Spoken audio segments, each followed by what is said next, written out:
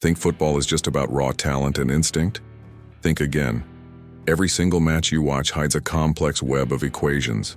The players on the pitch aren't just chasing goals. They're chasing a state of perfect balance, or what mathematicians call equilibrium. It all goes back to a brilliant mind named John Nash. He figured out that in any competitive game, from chess to economics, players eventually reach a point where no one can get a better outcome by changing their strategy alone. In football, you see this crystal clear during penalty kicks. If a striker always shoots to the left, the goalkeeper will just start diving left every time. Predictability is the ultimate weakness. So what do the pros do? They mix it up, shooting left, right, down the middle, until their choices create what's known as a Nash equilibrium. Both the striker and the goalie randomize their actions just enough to keep the other one completely guessing. The tense showdown becomes a beautiful, high-stakes dance of probability, not just dumb luck.